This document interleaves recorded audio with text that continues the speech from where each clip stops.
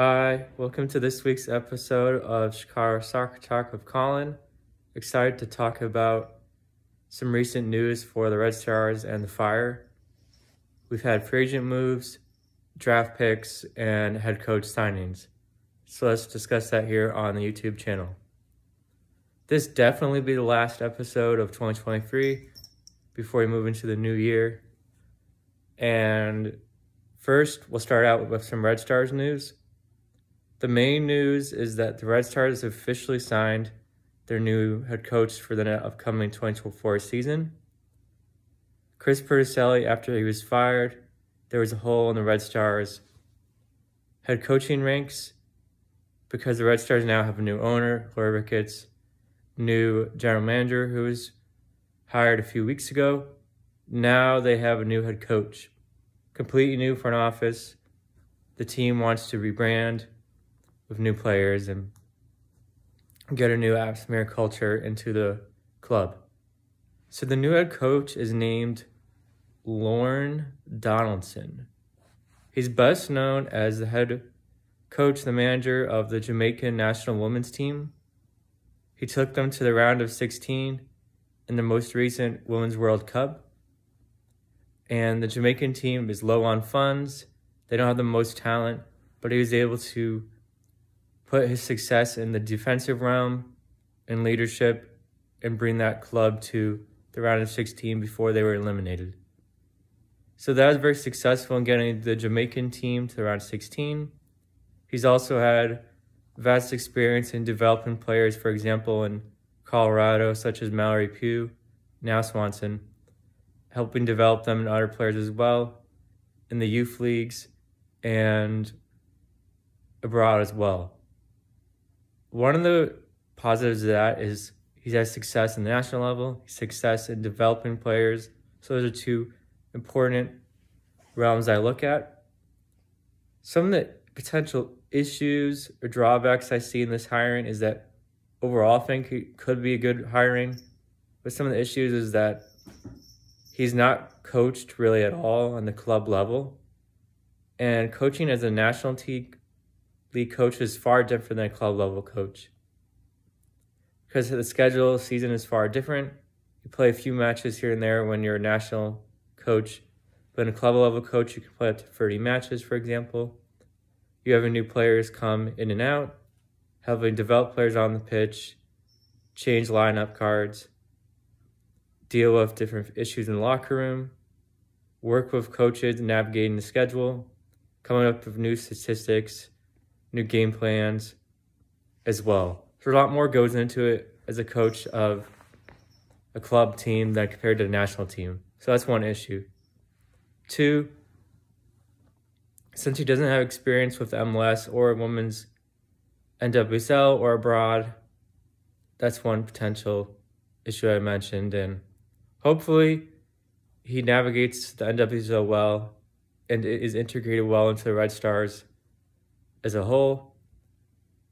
I'm not going to give any negative or glowing review of the hiring yet. I want to say neutral because I was just unsure if he'll immediately fit in well navigating women's soccer compared to national club.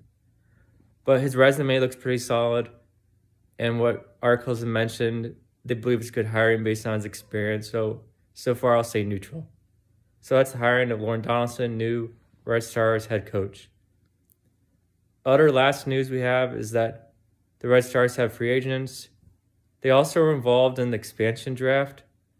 Bay Area FC and Utah Royals, the new incarnation, made their picks. No Red Stars players who were available to be drafted in the expansion draft were chosen, so we didn't lose any players, which is positive. And the other news is that the Red Stars have free agents. There's a number of free agents available who they could re-sign. Casey Kruger, she was a potential one, but she officially most likely is leaving the club forever. Casey Kruger, she's talented, veteran. She's towards the end of her career. Not yet. She still has a number of years to go, but she's getting towards the middle to end. She's been successful on the Red Stars since 2016 when she signed. She's been in the club a long time. She's had her ups and downs, mainly due to injury. That's one of the big issues that has plagued her career. When she's been on the pitch, she's had her successes, helped the club defensively, solid defender. And Casey Kruger probably will be missed as a fan and as clubhouse presence in the back line as well.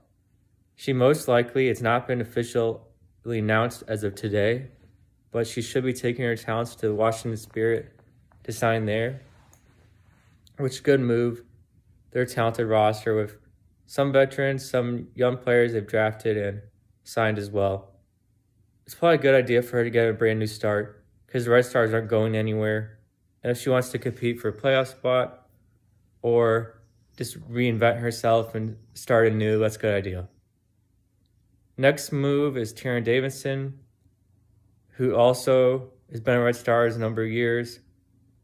Just like Kruger, they've both been on the women's national team a long time. They both have talent as defenders. Davidson has also been plagued by injury just like Kruger, and she's a veteran as well. It sounds like she probably will not be coming back to Red Stars, which as a fan I probably think is a good idea because both of them are talented defenders, but this Red Stars team is going nowhere, and they're trying to rebuild with new young players for the draft, free agency, and developing from our leagues as well. So Davidson and Kruger with potentially high contracts don't really fit the timeline for this club. And both, of course, want to compete for playoff spots, winning the championship, which is not in the Red Stars timeline right now. So she most likely is leaving. There's rumors she's going to Gotham FC, the defending champs, which definitely, if she wants a ring, that's a good idea to go to Gotham instead of the Red Stars. Then another free agent potential who might be leaving is Mallory Swanson. That one's potentially more likely she could stay. She's younger than both Kruger and Davidson. Another reason is her husband, Danzy Swanson, just signed a brand new contract last season with the Cubs for 7 years. So is it likely that she'll immediately leave Chicago, even though her husband's on the Cubs now? He's living here. We'll see.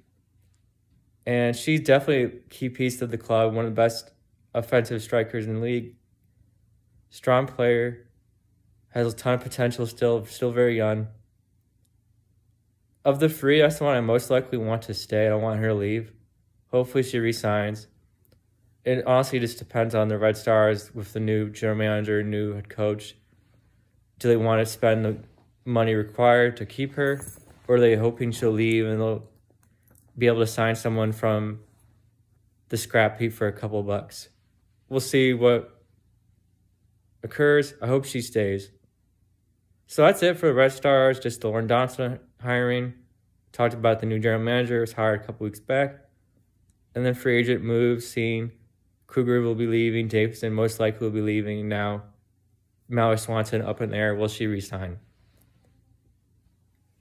So now moving to the Chicago Fire. They've made some moves as of late. The new head coach was, well, not really new. He's already been the head coach like 10 times. I think he's just like, his resume says, most likely becoming Chicago Fire head coach again.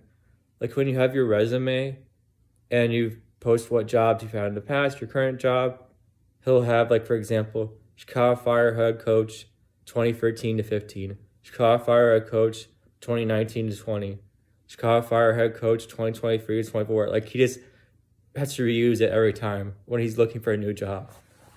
So that's Frank Koplas has been renamed head coach. He was the interim manager after our head coach was fired. So now he's the new manager again.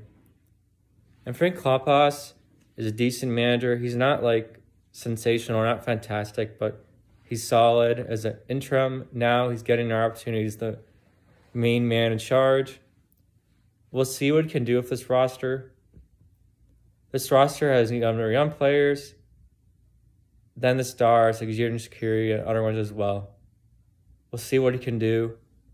Hopefully the team can improve. Last year was a disappointment yet again. We have not made the playoffs in forever, but hopefully he can build some cohesion, drop some stronger lineups, and work better with his roster. That's a lot of the players are international players that have been brought from abroad. Hopefully he can fix some things and get this team actually competitive, not barely sneaking in like the last spot or in the basement dwellers with the crap teams. Hopefully he can get it semi-improved. He's been fine as a caretaker manager before. Now he's the main manager, so let's see what happens. Other moves, there was the recent super draft where the Chicago Fire drafted 5 players to join the team. I'm not really going to go into depth on them because I don't know a lot about them yet. I haven't done extensive research on their club careers. One of the ones I know was from Notre Dame. He's a goalkeeper. He was signed for the draft. So we'll see if he can be built, trained, and potentially become the new goalkeeper for the Fire in the future. We still have young goalkeepers, so the timeline doesn't need to be accelerated for this new player from Notre Dame to take over, but just having a talented, potentially, goalkeeper in the wings is important for any soccer club. And there's some other players as well as strikers, defenders that we've drafted, so that's good as well. Hopefully some of them could pan out in the future. Then another move is that longtime Chicago Fire player Miguel Navarro is gone forever. Miguel Navarro has been on the roster for a while. I've had my qualms up and downs with him. Sometimes his skill is apparent on the pitch. Sometimes he looks like he belongs in the lower levels. Stinky, poor play, inconsistent. But overall, I think he was solid. He was fine. Like if you gave me a great rating, I'd say C+, B-. He was fine. But it'd be weird to see him off the pitch on the team now. He's gone. So no more Navarro. Good luck in his future endeavors. Also, Kamara, who signed for 1 season, half a season. The legendary MLS goal scorer, he also was not re-signed, which made sense. He's towards the twilight of his career. He didn't want to go to a team or sign up a team but basement dweller. He wants to win a ring again, maybe. So he's gone. Made sense. Some other players have been cut as well, not re-signed, which made sense. But those are probably the biggest two, Miguel Navarro and Kamara gone. Some other lower level ones were signed up packing as well. So that's all I have for this week. Chicago Fire news and Red Stars. Some moves for the draft, moves for signings as well. And we'll see what happens. Thank you for listening and watching this week's episode of Chicago Soccer Talk. See you next time. Have a good week.